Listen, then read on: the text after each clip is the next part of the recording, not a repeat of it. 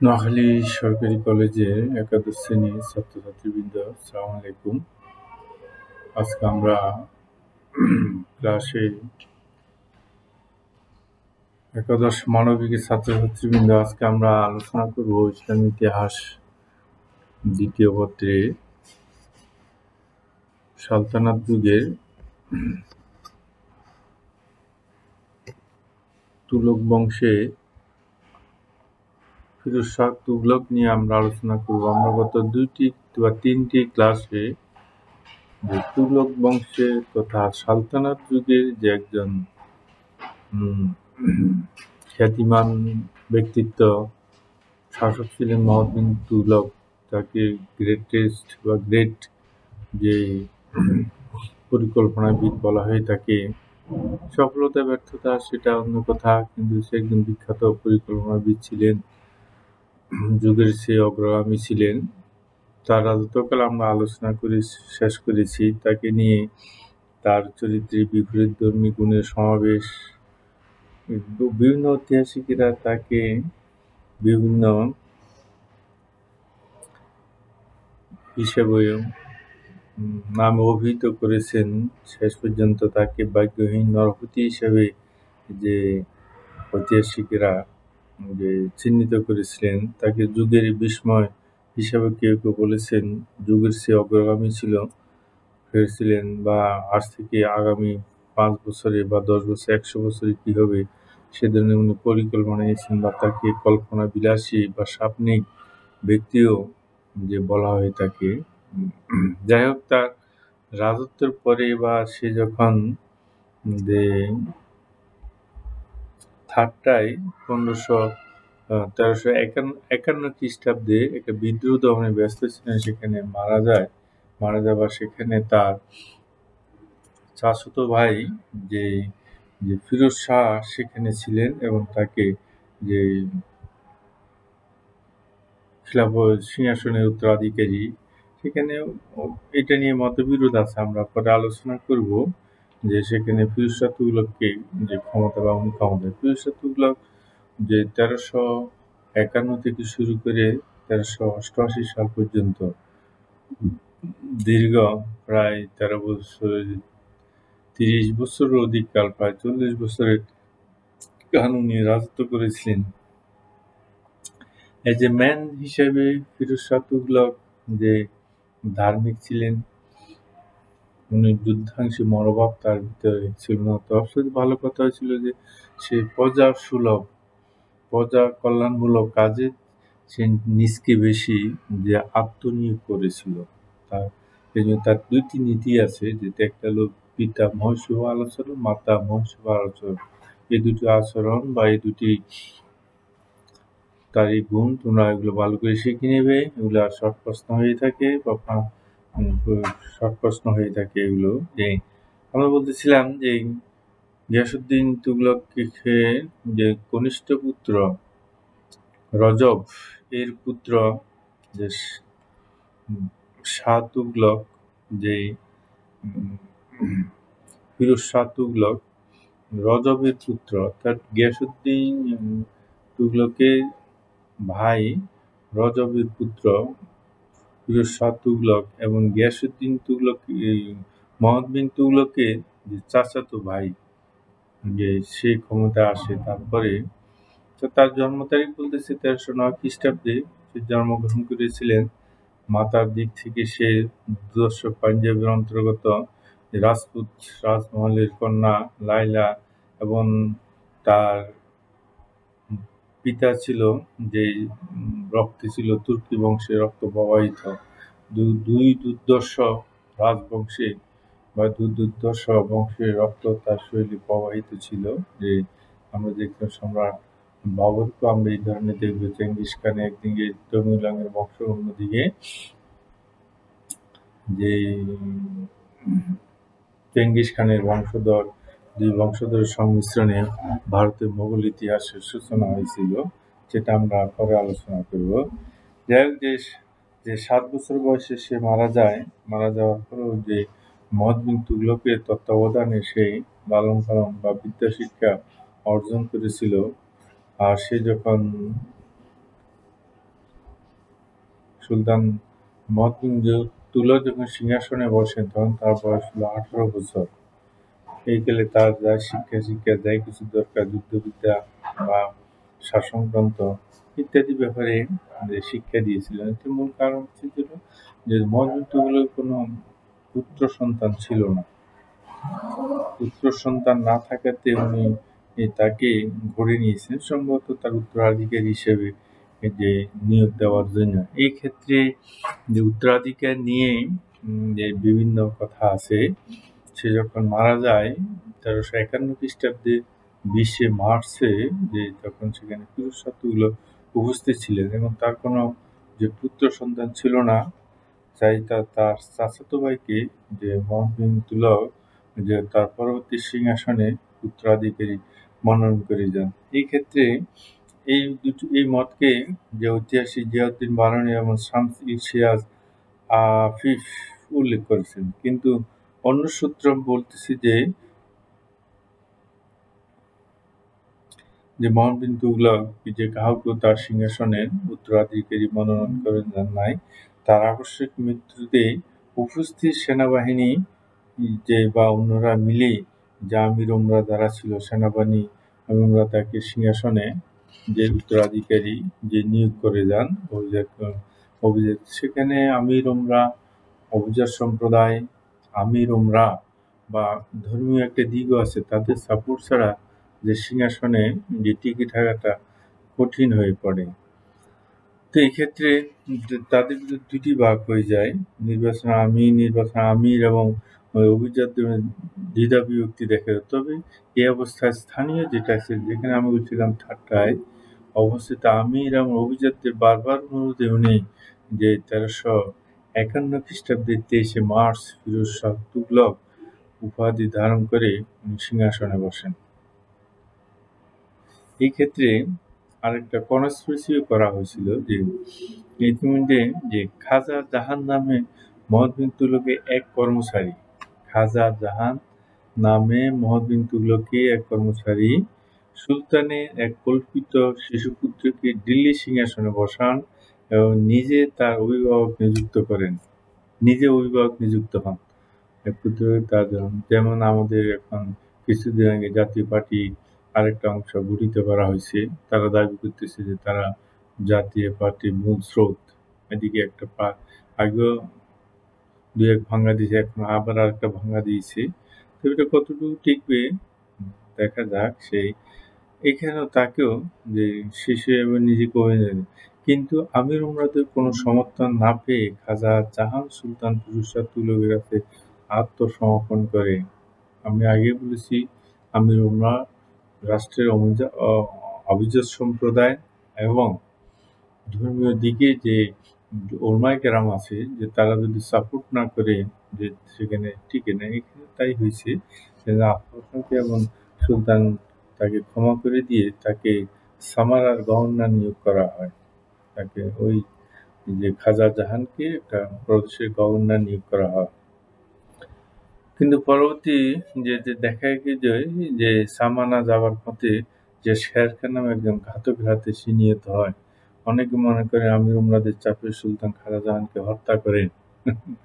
বলছে তাকে পাঠাইছে একদিকে যাও তুমি ক্ষমতা না, অন্যদিকে ঘাতক দল পাঠাইছে যে তুমি যে যাও তাকে হত্যা করো।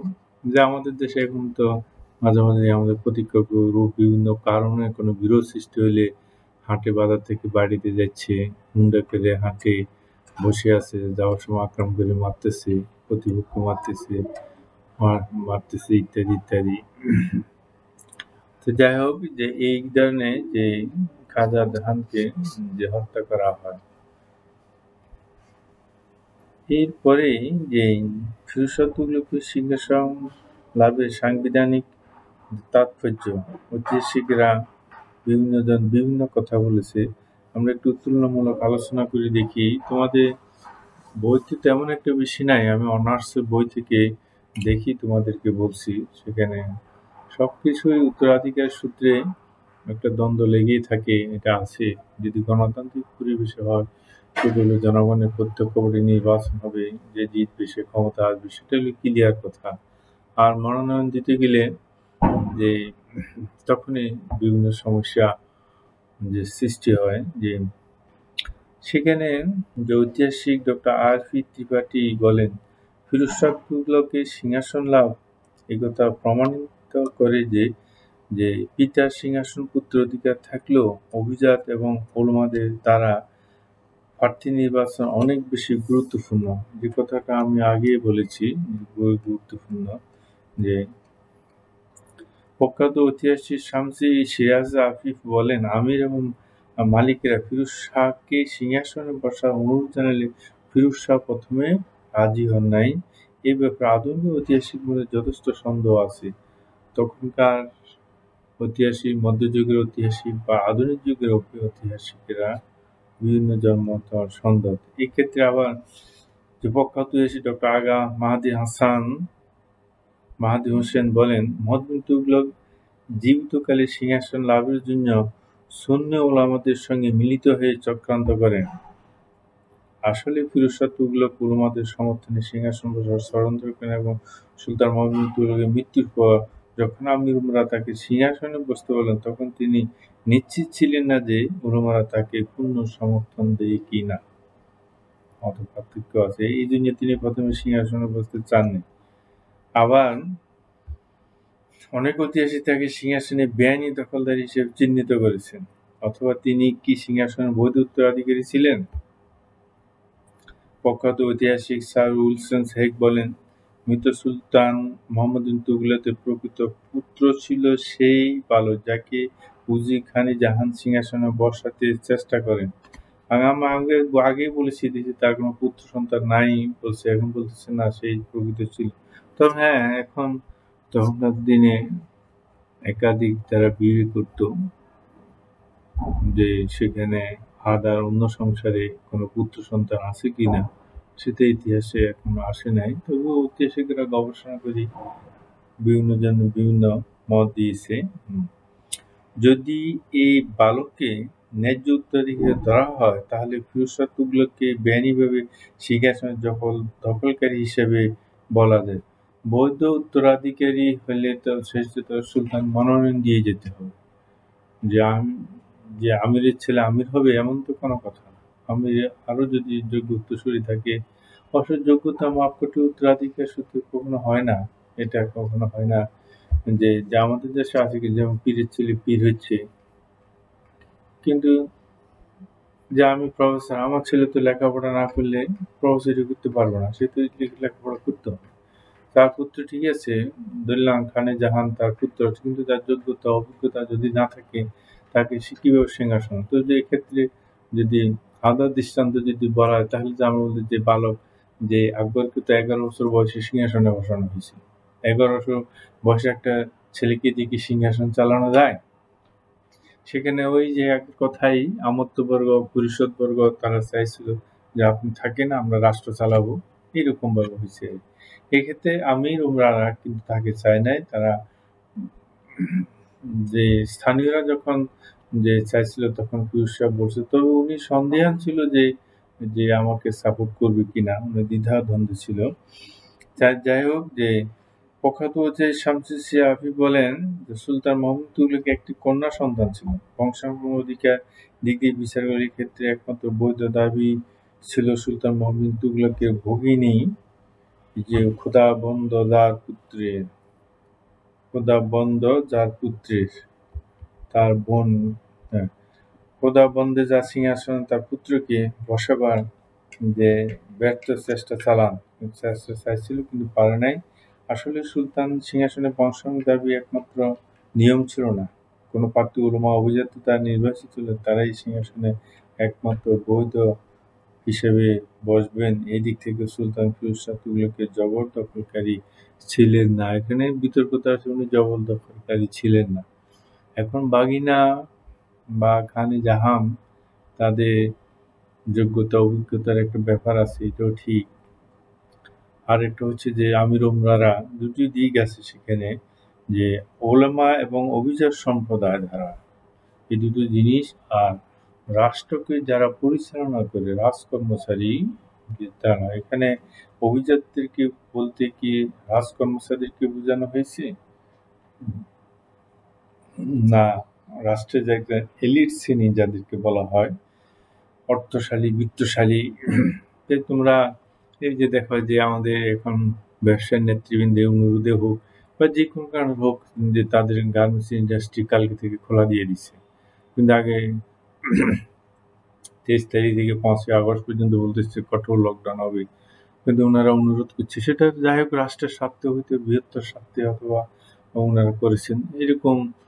সুতরাং ওদের একটা, এরা একটা দেশের একটা শক্তি, একটা এলিট সম্প্রদায়, একটি পাওয়ারফুল, তারা যে পাওয়ার এক্সারসাইজ করে তাদের, যে ব্যবসায়ী নেতৃবৃন্দ বলো বা শিল্পপতি বলো, যে তারা পাওয়ারফুল করে, যে যাই হোক যেমন কালকে থেকে যে সেখানে আবার দুপুরে 2টার খবরে দেখলাম আজ আবার কথা আছে যে আমাদের সম্মানীয় যে সংস্থাপন মন্ত্রী প্রতিমন্ত্রী বলতেছে যে সেখানে হচ্ছে যে ওনারা বলছেন যারা ঢাকা আছেন কর্মচারী তাদেরকে নিয়ে তাদের ইন্ডাস্ট্রি খোলার কথা, কিন্তু এখন দেখা যাচ্ছে যে তাদের বিজিএম এর সভাপতি বলছে এই কথা, কিন্তু এখন দেখা যাচ্ছে যে না, বাইরে থেকে লোক আসা, ঢাকা শহরে ঢোকার জন্য স্রোতের মতো মানুষ আসতেছে, তাহলে তো কথার ভিতর ফাঁক দেখা যাচ্ছে। যাই হোক, সেটা রাষ্ট্রের স্বার্থ, রাষ্ট্র আছেন, আমাদের সরকার মহোদয় আছেন, আমাদের মন্ত্রী মহোদয়রা আছেন, ওনারা এবং যেটা এক্সাম্পল ইতিহাসের দৃষ্টিকোণ থেকে আমি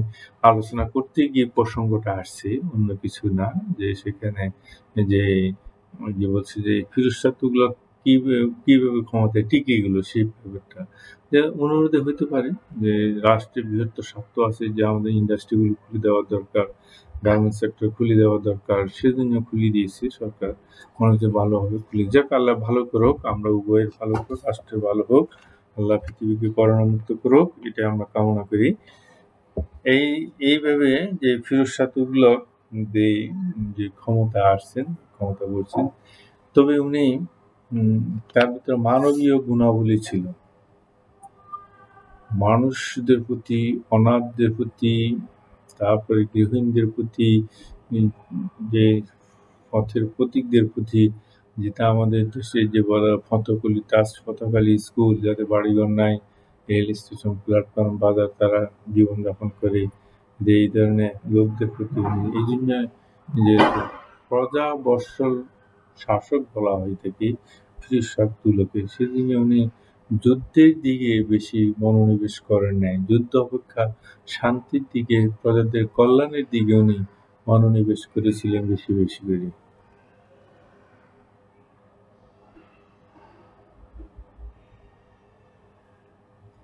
আমরা দেখি যে এই দিকে বেশি উনি যে মনোনিবেশ করেছেন, তো উনি বৃহৎ অভিযান চালিয়েছিলেন যে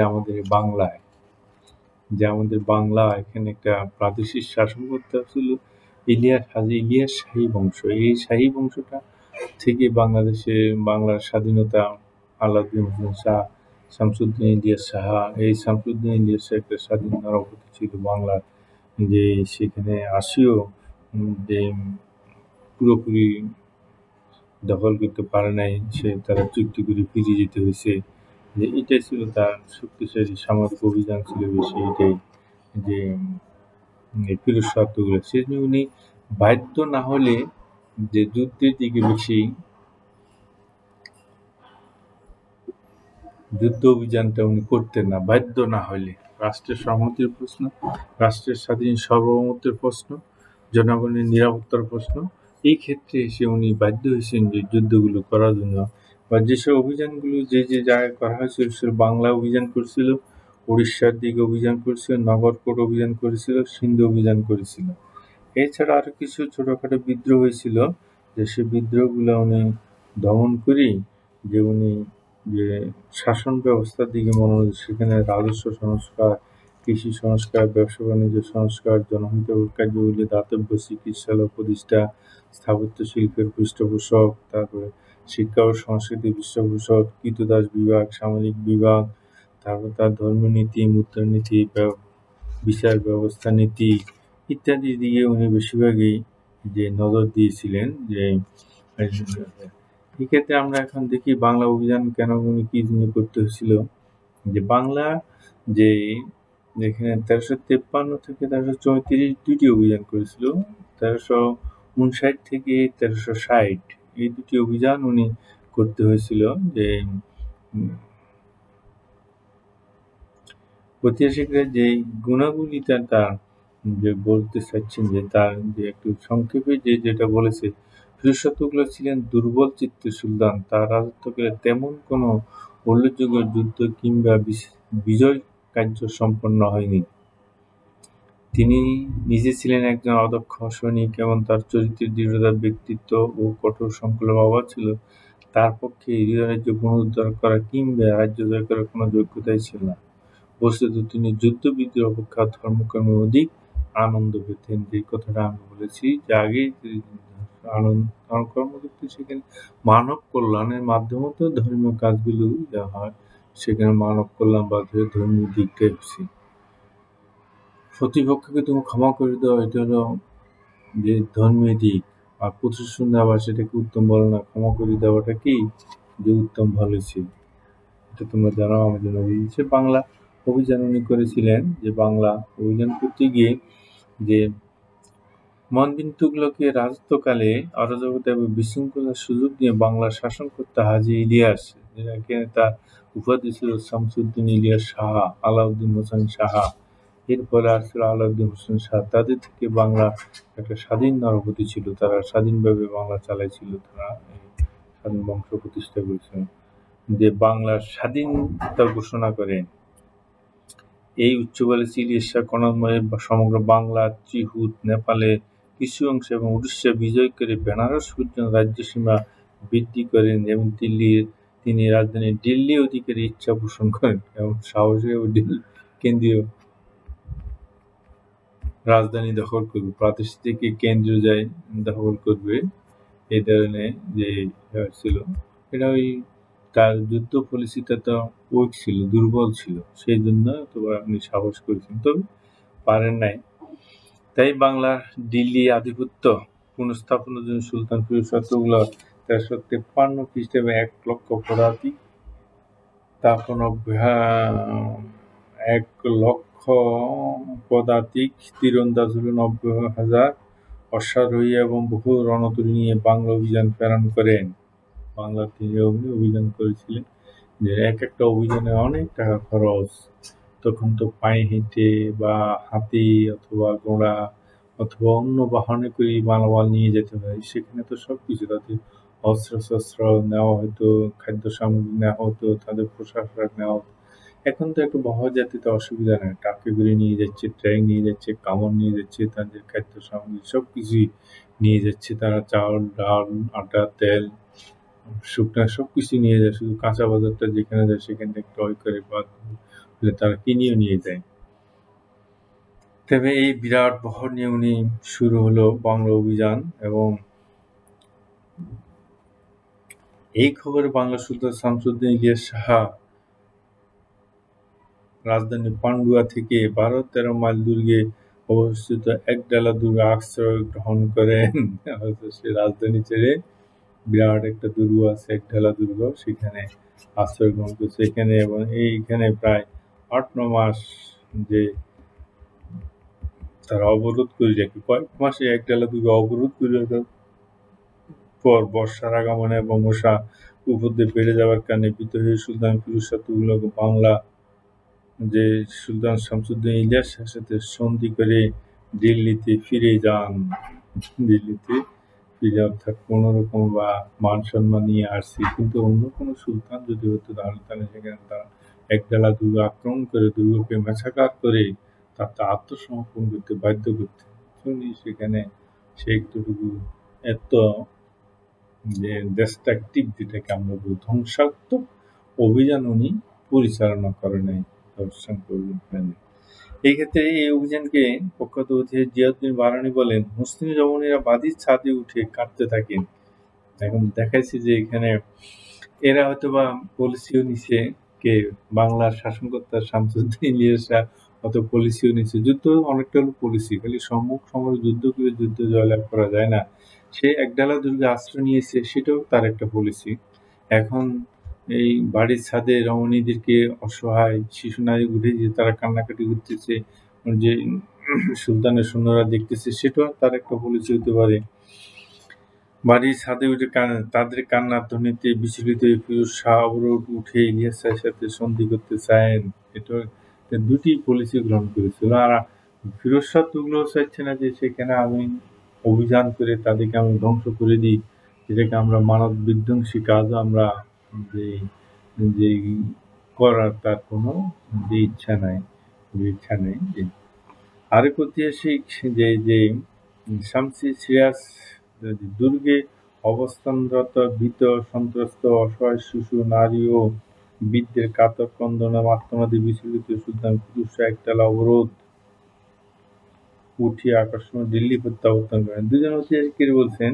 তো আধুনিক ঐতিহাসিক এডওয়ার্ড থমাস বলেন, এই অভিযানের ফলে সুলতানের দুর্বলতা শুধু প্রকাশ পেয়েছিল, অর্থাৎ সুলতান ফিরোজ শাহ তুগলক কত বাংলা অভিযান সম্পূর্ণ ব্যর্থতা পর্যবেসিত হয়।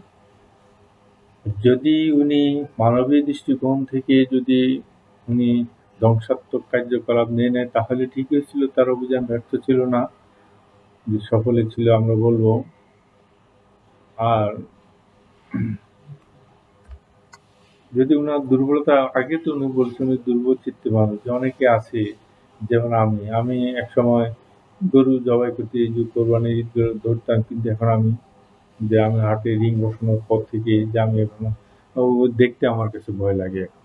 এটা স্বাভাবিক, মানুষের মানবীয় গুণাবলী আছে এই জন্য। তো এই ক্ষেত্রে এরকম যে তবে পুরোপুরি ব্যর্থ হয়েছে আমি তো সেটা বলবো না, যে বল সেখানে মানবীয় গুণাবলী যদি যদি কাজ করে থাকে, সেটা তো ঠিক আছে, যে ওনার পলিসি ঠিক আছে।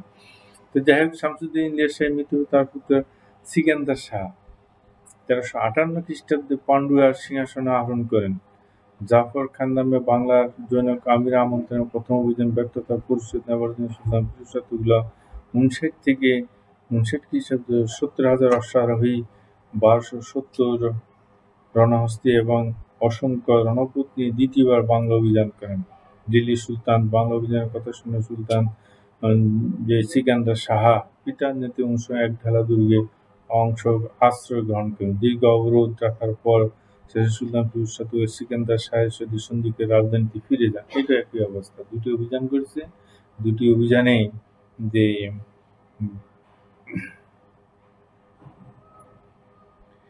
যাই হোক, যে তবে সন্ধি করছে, সন্ধির শর্ত অনুযায়ী যে সুলতান ফিরোজ শাহ যে তুগলক যে সেকেন্দার শাহকে বাংলার স্বাধীন সুলতান বলে স্বীকৃতি দেন, যে সুলতান সিকান্দার শাহ ফিরোজ শাহ তুগলককে 40টা হাতি এবং অনেক ধনরত্ন উপহার প্রদান করেন।